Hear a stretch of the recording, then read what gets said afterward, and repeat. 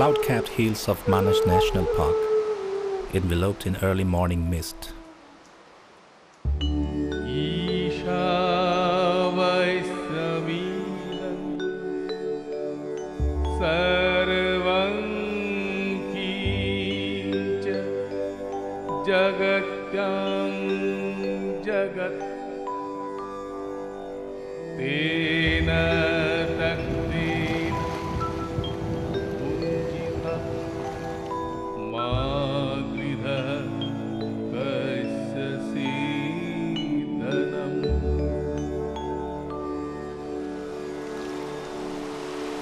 The sound of surging water of Mana River with its treacherous rapids can be heard from a distance.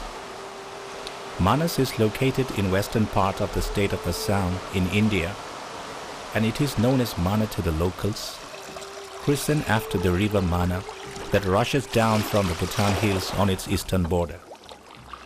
Manas covers an area of 519 square kilometers, and it was declared a national park in 1928, and later it was also recognized as a World Heritage Site by UNESCO in 1985.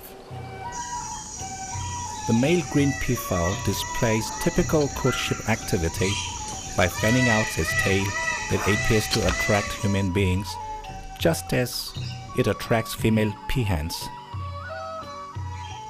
The erectile train of feathers is adorned with blue-green eyes, which appear to look back. The peafowl vibrates its train of iridescent feathers into a colorful fan shape.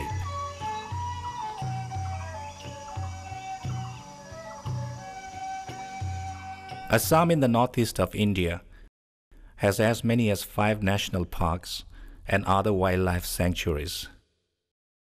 Manas bordering Bhutan was declared a tiger reserve in 1973.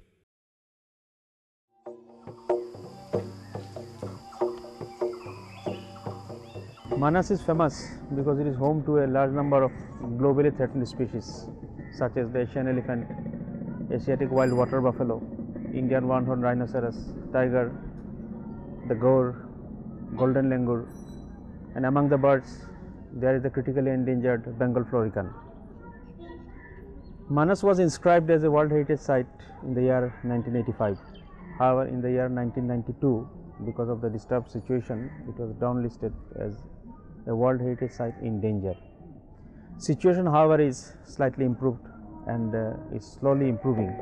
With its lush and variegated vegetation, Manas comprises of different types of forests, harboring and sustaining different faunal species. The forest type ranges from mixed deciduous semi-evergreen, eastern barber salt forest, to low alluvial savanna woodlands, and western alluvial grassland. Manas is home to the rare and critically endangered species of bird known as Bengal Florican, of which only 400 survive in the world, and about 50 of them are found in Manas National Park. Resident birds include College pheasant. The great pied hornbill can be seen in its flight, pied harrier. It is also a home to about 500 different species of birds. The lesser adjutant stork, hoopoe can be seen catching worms, changeable hawk eagle, gray-headed fishing eagle,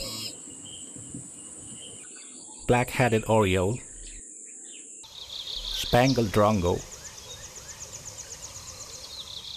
rose-ringed parakeet emerges slowly from the cavity of a tree.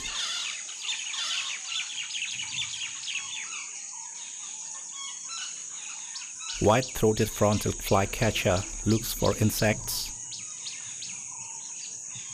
Blue-throated barbet goes inside the tree cavity, carrying food for its young.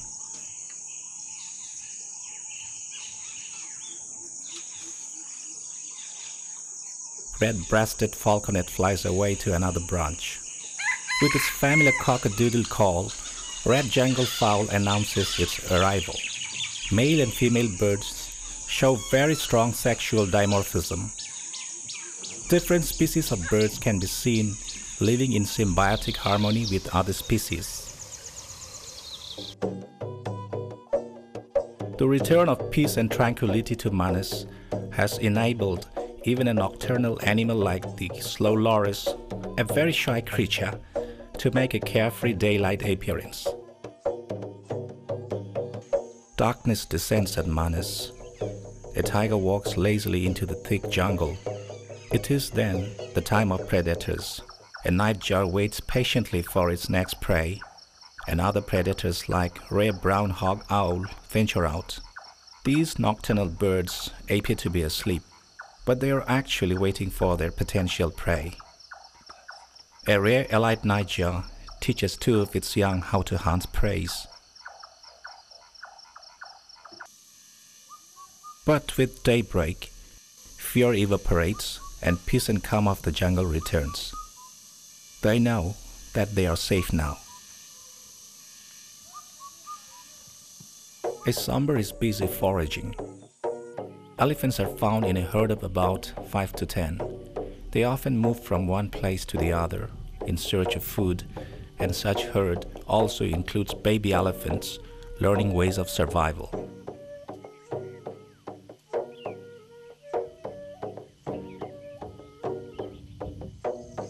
Wild boar forage from dusk to dawn, and they eat anything from roots, tubers to carrion.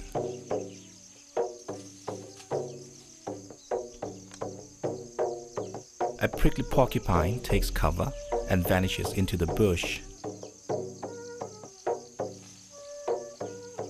Safe from the most dangerous predator, man, the elephant enjoys an undisturbed breakfast, unmindful of predators. The mighty elephant can look very gentle. Similarly, black swallowtail butterflies exist in undisturbed symbiotic harmony with green butterflies. 50% of butterflies in India are found in Assam, mostly in Manas and Nameri. Swallowtail butterflies are found at lower elevation in semi-disturbed land in Manas. This World Heritage Site was in danger, but now the richness and beauty of nature is gradually returning, and it is our duty to preserve it. Wanton illegal logging has taken an immense toll on the forest in Manas and its resources. Trees are cut down by timber smugglers, and log rafts are transported down the river to illegal sawmills. Sometimes logs are seized by forest rangers, but still the menace of illegal logging has not been stopped. Such illegal felling leads to deforestation, which will have serious consequences on the ecology.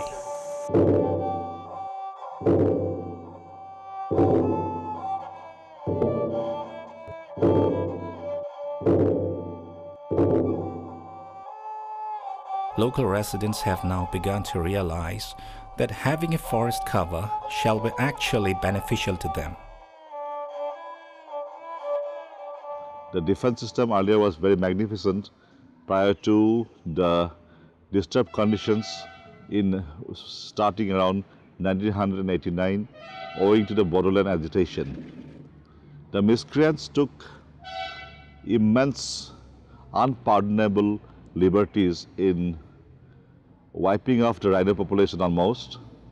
However, these days we have a phenomenon that's called change of heart. Most of the poachers who were the headsmen of the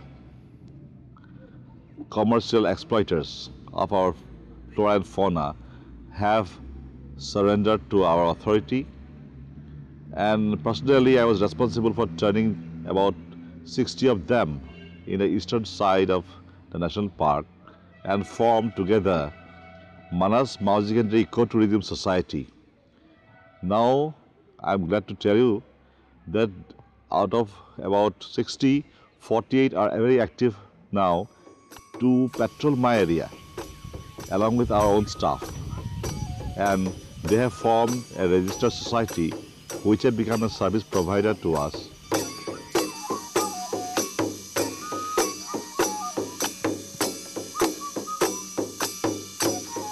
Many transformed poachers now act as Green Army of Manas, protecting flora and fauna and warding off poachers.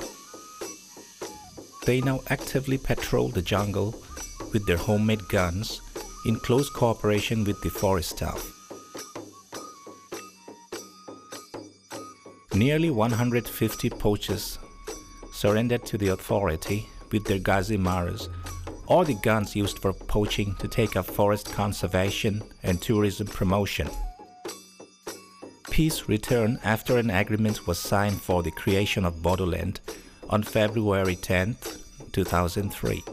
Their transformation is helping Manas recapturing its past glory.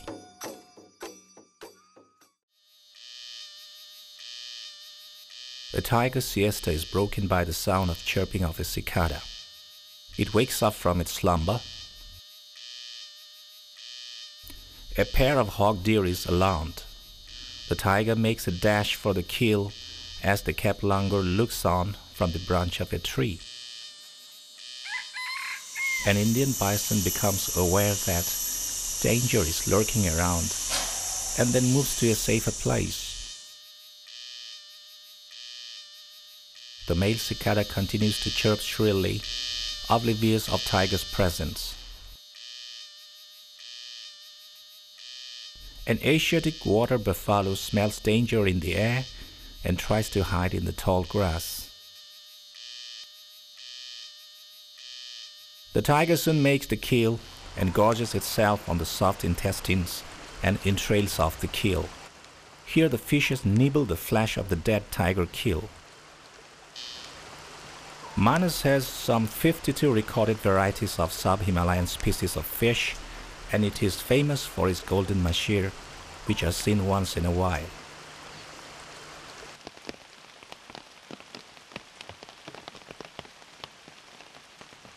It's monsoon, and torrential rain pours down the parched earth and gives a fresh lease of life to the forest by nurturing the thick vegetation. The rain ushers in a new life cycle with new vigor and spirit.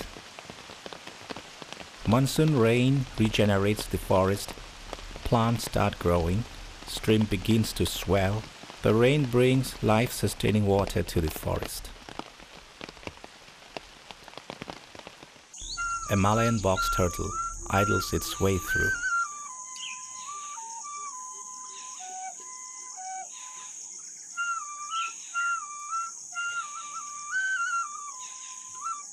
It is time for all animal species to procreate and breed.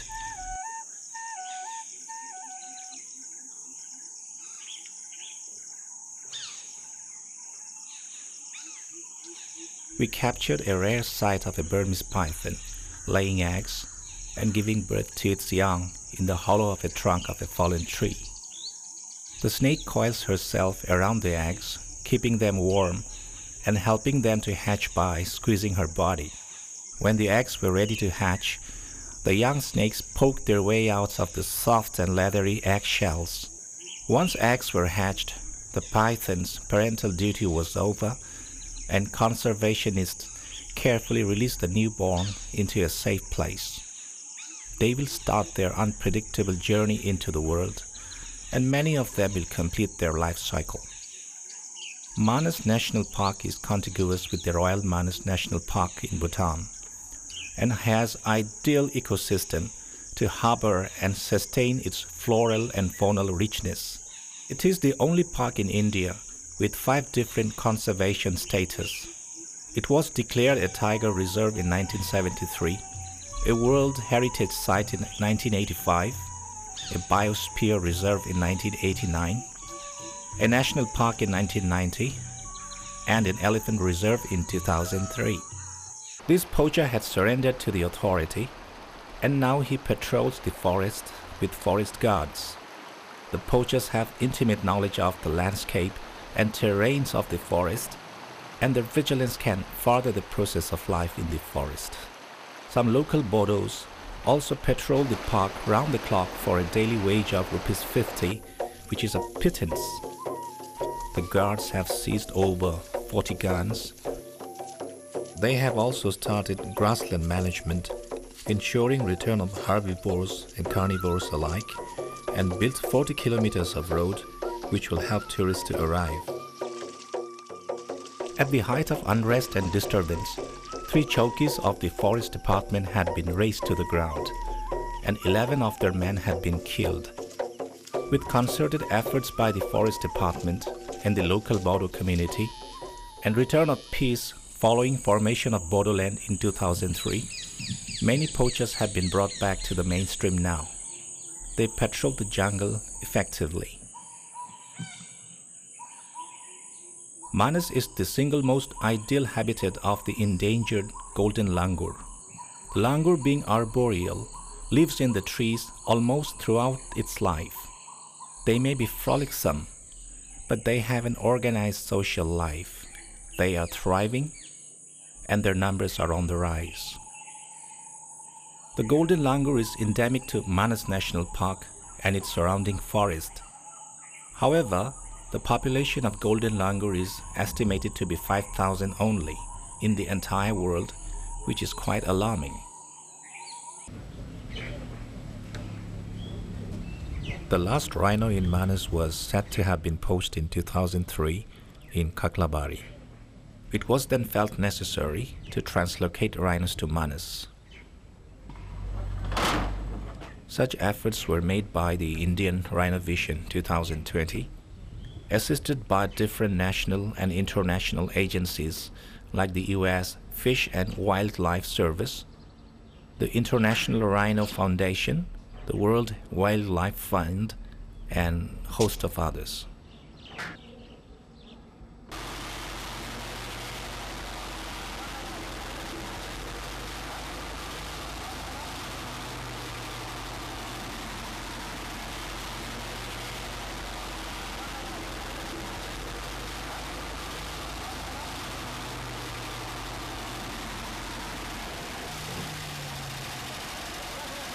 The translocation team goes into overdrive, making hectic preparation to transport the rhino to its destination. At first, a female rhino was translocated to Manas National Park in 2006. 2 more females from Kaziranga joined her in 2007.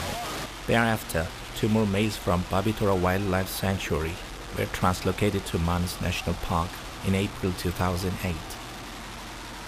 This was a female calf. It was rescued from floodwater on 28th of July of 2002. At that time it was about 1 month old. So now it has grown quite big. It has to be released to the wild. And but anyhow, any rescued animal after treatment and after keeping it here for such a long time, it cannot be released straight away to the wild conditions. It has to be, there has to be pre-released condition. Means it's everything is looked after, its protection and security, then food, everything is seen. So that is why we had to release it somewhere, either in Kaziranga or in Manas. So what we thought that because Manas was also having rhino earlier, so why not to release it in Manas? So a committee studied the habitat of Manas, and we ultimately found out one place known as Kuriville in Manas park itself, within the Manas park. So there, this was quite suitable for the rhino. So that one area has been fenced, enclosed, and with an enclosure. So now this will be released there. It is a pre-release sort of thing. So there, every aspect will be looked into, and any problem it will be facing, we will see to it. Once the truck carrying the rhino reaches the destination, there is excitement in the air. The truck carrying the rhino is carefully maneuvered backwards down the slope, which was dug to enable the rhino to move out of the wooden crate. The rhino makes a full charge and bangs its head into the truck while the team looks on with curiosity. As the rhino rushes into the wild, the translocation team breaks into applause. Return of rhinos has brought the lost glory back to Manas National Park and cheer among the locals. Rhinos were there in Manas, then Laukua, Burasapuri, even Dibrusoikua. So what we have done that we want to translocate to our wild rhinos to those original places also. At the time of shifting some rhinos under that rhino translocation program. And most probably because this female calf is from Kaziranga origin, so we will have to give a male rhino from Povitra. matching its age. On the prospect of its success, he said, There is no reason why it will not be successful. after relocation, rhinos were kept in an enclosure measuring 33-acre called boma to protect them from predators while they underwent gradual acclimatization to the new environment. As there are plans to relocate more rhinos, soon they will find mates, and rhino population is expected to grow as they did before. Perhaps it will be another success story like the Kaziranga National Park.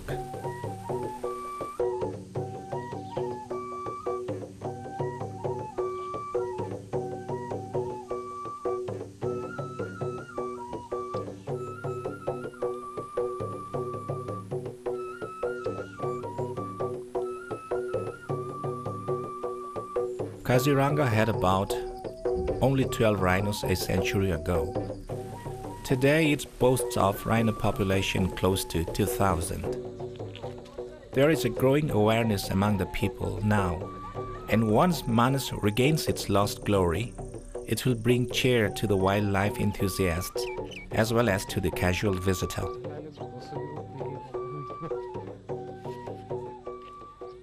There is an invisible relation of nature and man. And in our Rig Veda, there is a beautiful sloka. And it says that work for the glory of your country and countrymen, speaking different languages, give due respect to the faith and aspiration of people. Countless are the reservoirs of Mother Earth, through which flows the river of wealth in thousand streams. Worship your land as you worship God. From time unknown, the Mother Earth is giving life to her children. I personally also feel that without nature, human being cannot develop their, spiritual power. Spiritual power should be there to build up a very beautiful world.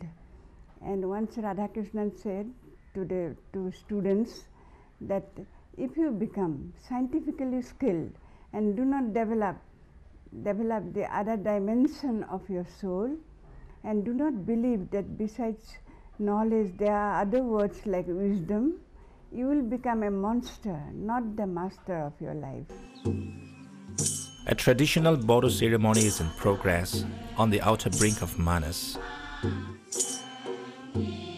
A Bengal Florican chick hatched by a domestic hen from an egg found in the wild is about to be released. The local Bodo tribe ceremoniously released it into the wild by performing traditional rites and rituals. Conservation and symbiosis are part of the folk life of the people now. Such participation of the community will go a long way not only in bringing Manas back to its own glory, but in the sustainable growth of such other sites. And such process will help other such endangered species like this Bengal Florican chick to thrive in the wild again. As the chick is released, it rushes out in the open to be part of nature as it was meant to be. It will soon walk into adulthood and roam free in Resurgent Manas.